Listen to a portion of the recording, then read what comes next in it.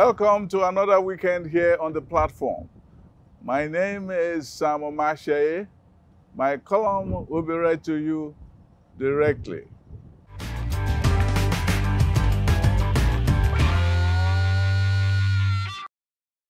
In Europe, we have seen political parties rally like a tenet of faith behind xenophobia and against Islam. In Trump America, many whites turned against minorities, crowds exhaling with courtesies. So, sickness can be bad, but it is worse when the sick does not know it. That is APC's diagnosis. Its kind of sickness is family dysfunction. The party acted without a convention. It is like holding a birthday party without a venue, date, or celebrant.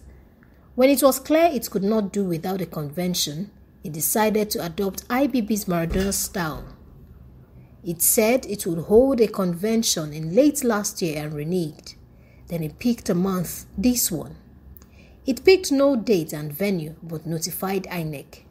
It was like an invitation card to an in-law to a wedding without a date or venue or even the bride and groom. When it decided to fix a date, it did not state a venue. When it decided on it, it was then it dawned on the caretaker committee it should have procedures and processes. A new controversy is swirling with the caretaker committee. It wants to make governors the monarchs of the party politics.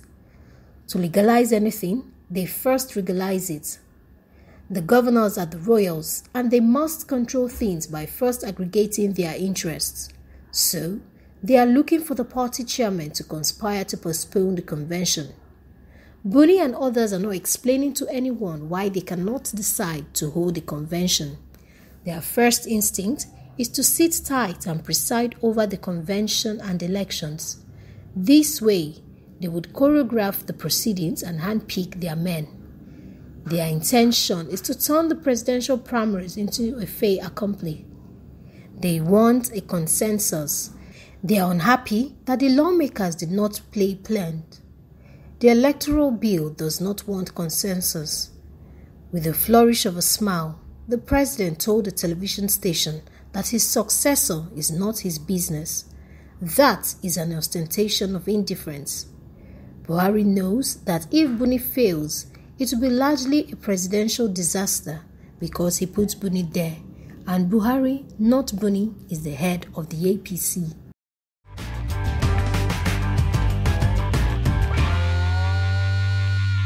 Welcome to Big Talk. I have a special guest today. He is none other than one of the most literate governors of this generation. I'm talking of the governor of Ondo State, Oluwarotimi Akeredolu. Welcome to this show, sir. My pleasure to be with you. The last time we spoke, you were on the cusp of beginning your second term. How has it been in the past year? Well, coincidentally, I'm just about 2 years now, and Yes. it's 24th of February. Yes. So that means a full year, full course has lapsed now. Yes. So it's good to ask that question, that how has it been? Yes. But it's been rough because, we went through the pandemic. Yes. And the economy slowed down.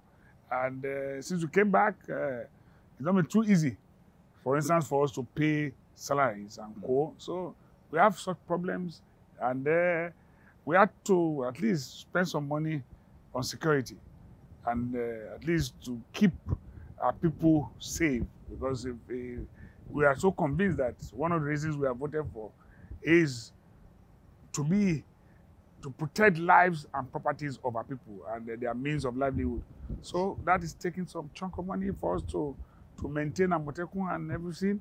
But I want to probably use this medium to thank our civil servants that have been so understanding. Anyway, they are part of a sharing formula of all the funds that come. So they have shown a lot of understanding. And I have given my words to them. Before I leave, I will pay their full salaries. What you are saying now is that your administration is attacked on two fronts. One is security, and the other is COVID-19. And both of them have come together in a very, very uncomplimentary attack. Yes, well, it's supposed it's not something you wish for, but when you have matters of that nature, you have the economy slow down, and you now need funds to maintain security. You need funds for many things. It's not only security. I can tell you that we are not slowing down on our infrastructural development because a number of these contracts have been awarded before second term and before we never knew that would be COVID. And those are contracts that had to stretch over years on roads and everything. So we are pulling through, and I'm sure that in no distant future we'll be out of the woods. Now let's move to politics. Now, what is happening in APC and its convention, and the fact that even though it's supposed to hold in February on the 26th, there's no sense that even the party is ready? I agree with you. But I'm a very factual person. We are planning convention for 26. As at today, as at this day, what we are used to. I mean, I've been involved in convention. I had tried to contest in one before, and I didn't just go there to buy a form for whatever office. What I did was, you get envelope. The party sat and said, okay, this is what we are doing. Southwest, you take this number of offices. Northeast, you take this. It's distributed. So when you now get to your own caucus, Southwest caucus, you also distribute to state. Then somebody from that state can take a form. So as of today, this has not been done, to the best of my knowledge. And I'm one of the governors. I don't know. Look at chairmanship of the party. So somebody in the east will buy a form. Somebody in the west will buy. Somebody in the northeast, and it has not been zoned yet. And it has to be zoned. Yes. That's what we have been doing. The last time we zoned to South-South, when Oyegun was going, we had to pick Oshiomhole to finish, to zone to South-South. So if it has not been zoned, how do you collect form? Particularly when people are convinced, for instance, that it won't be in the South.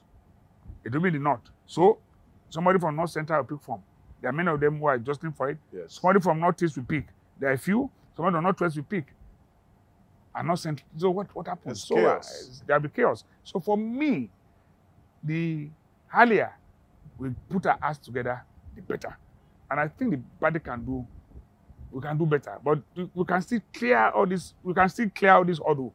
If, for instance, we choose to have 2-3 days retreat, that is, governors and leaders of the party stay together in Abuja for 2-3 days. Resolve it. Everything will be resolved.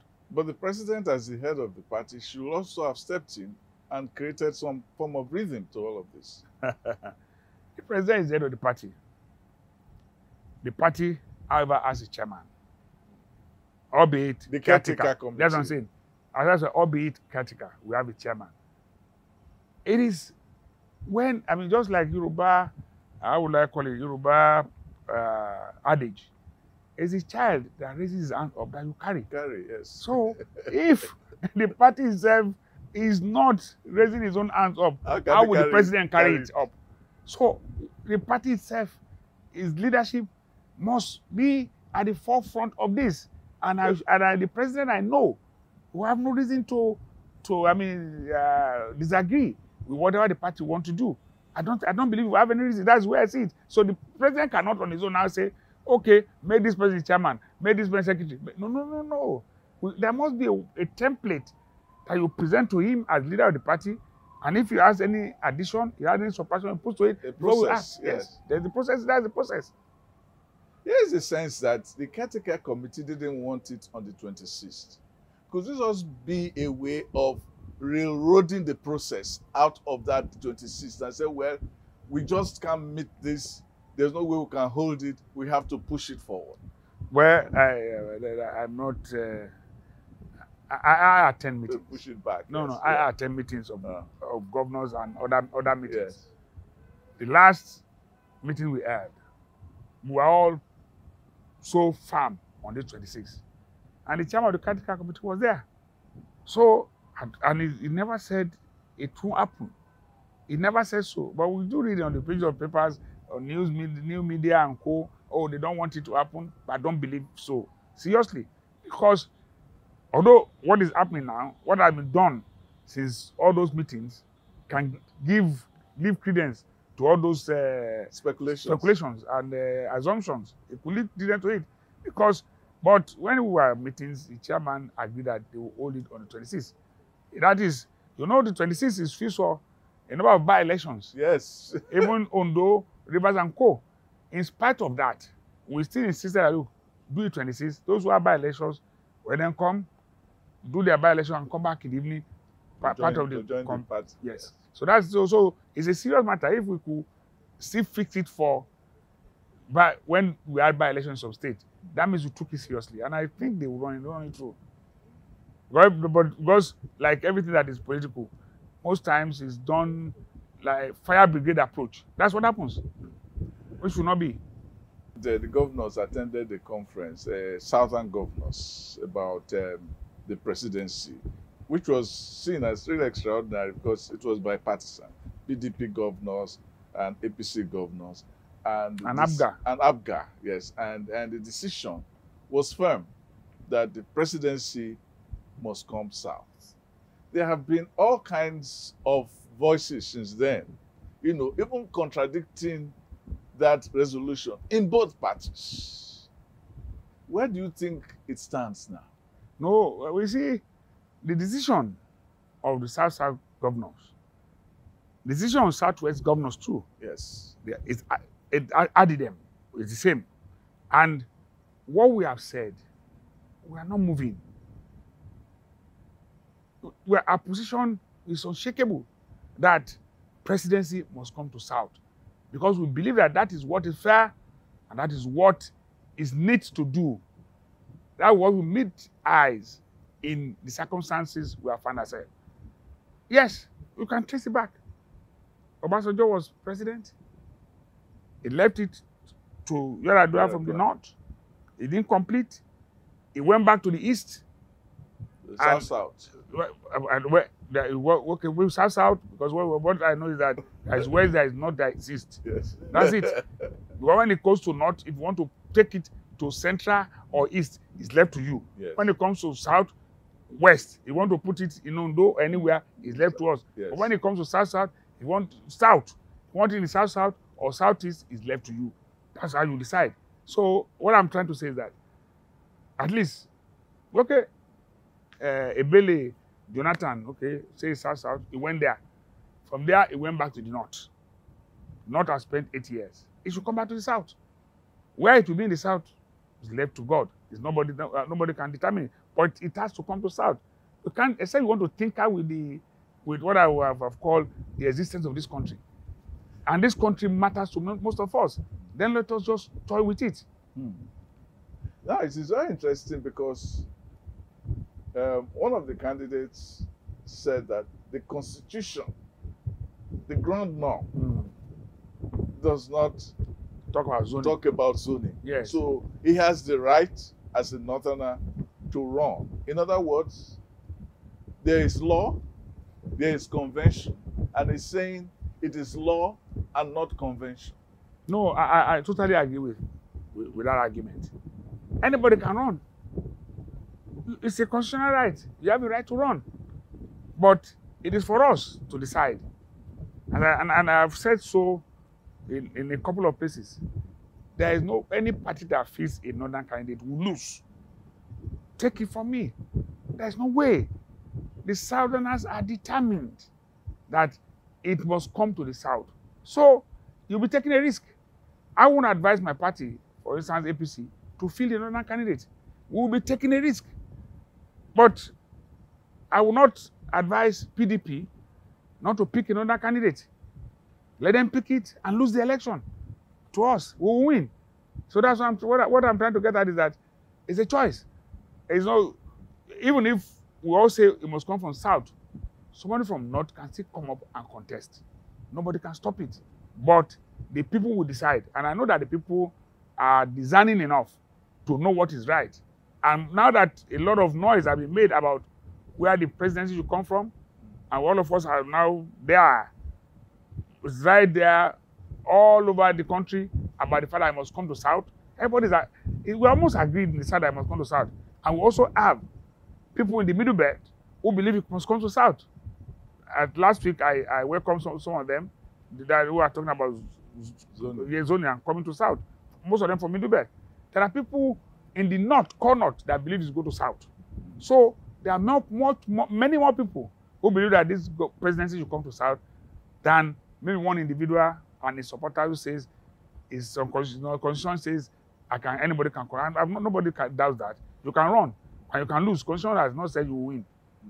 But the argument they are advancing is that we cannot have a true nation if we keep zoning the presidency. That is a roundabout way of saying that I have the capacity to be president even though I'm a northerner, but let us forget about zoning. Let us look for the most popular Nigerian to do it. Well, even at that, it also brings it's a very clever way of making a party adopt what do you call it, a northerner, and then throw up the ethnic card. Well, it's possible. Those arguments are plausible, and nobody is faulting it. But they are funny to me. I'm funny and phony. What do I mean by that? Unconstitutional? How? You live by convention, whether you like it or not. You live by convention. Even in America, hardly, by the time you talk about North and South, only few occasions have you had president and vice president coming from the North in America. You must think about it. There must be the balance. Yes. Even in America, where democracy, where we copy from, you have to balance. So we are talking about balancing now. And don't let any section of the country feel oppressed or feel that they are being used. It's not possible. Don't let any section of the country feel that they are an appendage. We are not an appendage to anywhere. We are suffering, and what I mean, sovereign. Sovereign subnationals. Yes. All of us. And if we have a group who feels that, look, it should come here this time around, so be it. But if anybody feels that, look, no, these ones, I know you have had arguments of people say that, oh, some people are into economy, some are into education, we are into politics, we should be leaders. How? What's the meaning? So somebody will not tell us, will not be following others. It's not going to work. We just have to be very careful. And I want to talk to our brothers who keep making this argument. Be very careful. Let us work together in unity. There's nothing wrong. We had that situation like that before. After M. Abiola died, yes, all of us here in Nigeria believe that the president, the next election must come from Southwest. And the two candidates for the two parties came from Southwest. Obasanjo and Falai. Falai, yes. The two candidates came from Southwest. So why didn't anybody come from North and say was contesting? Why did Tofa come and say late Tofa? Why did he say he was going to contest? Because that was an understanding. And when Obasanjo was leaving from South, everybody was convinced that the next president must come from the North. And he picked Yar'Adua. Unfortunately, Yar'Adua died. And the vice president, that is law, had to take over. But it was supposed to be not.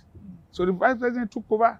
And now, after the vice president spent another 4 years for 2 years, 6 years probably, enough, everybody felt he should go to the North. He went back to the North. Yes. And President Buhari is there now. So when Buhari contested with Atiku, how many people in the Southwest went to contest except those who are not really serious about contesting, like my brother Showore and others. So those ones are not candidates. Those ones were flying the kites. Those are not candidates. But serious candidates were from the North. Yes. And we chose Buhari. Yes. The candidate turnout should come down to South. Anywhere in South, we will support. Now the issue is still that if we were able to get to a situation where we had the Falai and Obasanjo, where there was a consensus actually in the country that we should get there. Why don't we have that kind of consensus today? Why don't we have that kind of unanimity of thinking today? Yeah, and that's why I'm surprised, you know. It's not an easy thing. I don't know why. I'm worried, but I want to believe there's only a few people in the north that are saying it can come from anywhere. We have governors, we have friends who are governors and co. We have our brothers who are in the north. Everybody has agreed that it must come from the south. North has done 8 years, let it go to the south. But those who are ambitious, you know, ambition can push you to yes, you can push you over the cliff before you know. You are just there, you just fall off. It's ambition. So I think people who have been prepared by ambition are the only ones who are talking about that it can come from anywhere. No, or some people in the academia say who pontificate and tell you that it can come from anywhere. It's just for ambition. You know, a number of times when somebody tells you it can come from anywhere, he has somebody in mind somewhere. Somewhere, exactly. That's it. When somebody can say that when those of us who are saying it must come from south, we have somebody else that wants to zone it for a mind. But it's almost like that everywhere. But those who are saying so, mostly those who are saying so, even those, there are people inside that are supporting them because of bread and butter. Yes. So if bread and butter will skew the system on my behalf, let it be. That's why. Or if ambition will skew the system on my own benefit, so let it be. That's what we are facing now. That's what we are facing. But I can assure you, most people are determined. It's not a joke. I hope they won't take it lightly. It's not a joke. It's not that we are just blabbing. We have been at meetings. We have listened to people. It's not a joke. It's not a joke. This country must win one. The fabric of this country, you don't toy with it. And it's that, look, all of us must participate in it. If it's witchcraft, all of us that are inside that place must know about it. And all of us are there. All the geopolitical zones are part of that witchcraft. So if you are the head there today, another person will be the head. So I believe that our brothers in the north and those who are supporting them from here will reason sooner than later. I know that, look, this presidency must come from the south. Okay, let's look at federalism. There have been some court cases about taxes and so on. You have been in the trenches for this over decades. You know about this. What do you think is the state of the federal structure system in Nigeria? Well, I'm one of those who say that what we run is not federalism. We don't, and I'm worried about how most people want to continue, particularly those in government. They don't want to listen to those who are outside. There must be a change in our fiscal policy. Federalism must be true federalism. This is what some of us are saying, not a pervert one. What we run is a perverse federalism. For me, as a person, and I've always argued that, look, true federalism will allow each state, at least, to compete and move at its own speed. Others will come. But to now say, because of federalism, we want to hold back some states and co, it's not going to work. Allow us. And let me give an example. They talk about minerals. You have the constitutional provision. You know, when this Land Use Act is there, it says the land belongs to the state. Fair enough. Now, you give licenses to people without the state knowing. Yes. And they will go and say they are mining. How? Is that federalism? You not take the state along? They say we not find people degrading the lands of his own people. Will they keep quiet? Some under that disguise come illegal miners. They are there. They even come with helicopters because our space is porous. Yes. Our airspace is very porous. It's not monitored. It's at not, all. You don't even know where the helicopter is going. It just moves. And it comes and lands. You know, you can land anywhere. They are prepared the surface for it. It will come and carry gold, carry other minerals, and go away. How? How do we continue this way? And we keep fighting. I give an example again about ports. And I said to people, I said, look, federal government must not be the one to decide where a port is. If I feel a port is viable in my coastline and I have people who buy into it, I want to establish it, so be it. It's their money. Yes. If it fails, their money goes down the drain. Talk about China Harbor or Dubai World. Say that, okay, we're ready to build a port here until we get clearance from federal government. How? We cannot continue this way. We cannot. I don't believe it's right. So I believe that we must sit down to reassess this thing. About fiscal policy, there are too much money in the center, too much. And you want to borrow money even in the state, the DMO will come there, manage your office, say, oh, you are too exposed. The federal government too is more than too exposed. More than. So, but nobody's worried about that. But if you want to do it to your state, they will put impediments that you cannot borrow. If you want to borrow, if your state for development, which you can see, and everybody will look at it, when they will pay over time, but we'll put some cog in the wheel of progress. So for me, federalism in Nigeria is something we have to still sit down to discuss and be sure of where we are going. Thank you for being on this show. You can join me on my column at www.samomatseye.com and on my Twitter handle at Sam Omatseye. And until next time, be good.